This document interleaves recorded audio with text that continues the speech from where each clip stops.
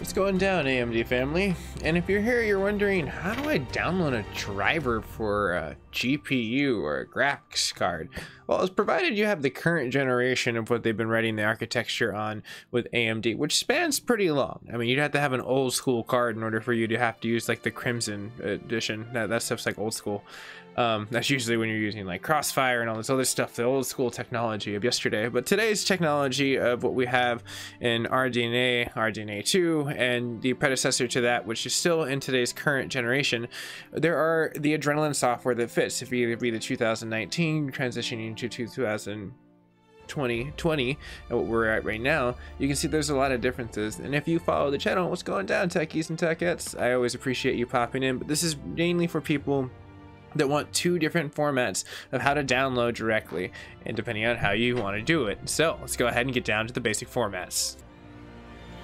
First and foremost, one of my faves personally is just utilizing the actual physical portion of the Adrenalin software.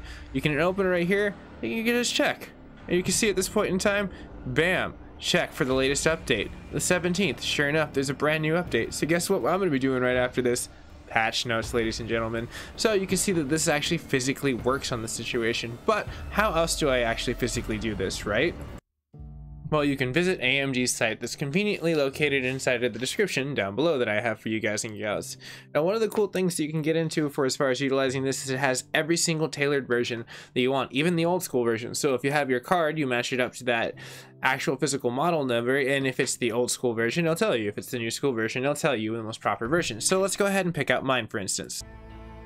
And as you can see, the last thing that I was searching here was for my chipset, which I'm going to be doing another great driver set for people on patch notes for the AMD family that have processors and you're wanting to make sure it's tuned to your graphics card, and that will make a big difference actually in today's performance and the way you want to have it work with that Infinity fabric. But for right now, go ahead and select your card. I'm going to go ahead and select mine, and it's very easily laid out. Then you hit submit. It's going to take you directly to where you need to go. Scroll down, you're going to select the Windows version that you have or a Linux version depending on how you have, and I'm going to be building a Linux version pretty soon. It's going to be pretty sweet. Now you can see right now that there's two different versions. You have the 20.4.1. Now, hold on now. I said patch notes. For the people that are watching that love these installments, you'll know that, well, there's no real update. 20.4.1, well, that was the current one that I did. Well, I'm going to be doing a mid-patch note because Windows affects everything. So I'm going to be running the test right after this and showing you guys and gals what Windows has an effect on a current installed portionable driver. For all the community members that have committed to me, I've committed a new installment for you. Now at the same time, if you are new to the network, you can always subscribe. It's absolutely free. I have constant content for as far as driver installation and patch notes and what they affect for FPS improvements, all that fun stuff. And as you can see, I'm always expanding the repertoire of what I'm doing here. Now looking at for as far as what you want to do, you can go to the release notes, or you can just tune in, super easy for me, or you can hit the download button. That's going to trigger it up down below, and you're going to download it and you're going to install it. Now I'm having a whole other separate video on installing it and doing clean installs. That will be on its own, but for right now at this point in time, that should be everything that you seek in order to find the driver that you need for your GPU to get started.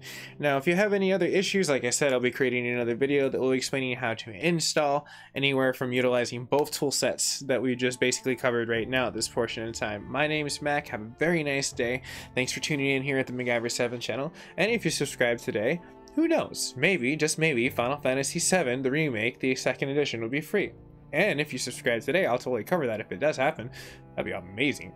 But anyways, everyone, all subscription here aside, thank you so much, and I'll see you guys and gals in the near future for more tech-related information, gaming-related information, all well-rounded, awesome, fun times, because Comic-Con's still happening this year. If it's happening, I'm there, and everyone gets to watch. It's going to be amazing. All right, everyone.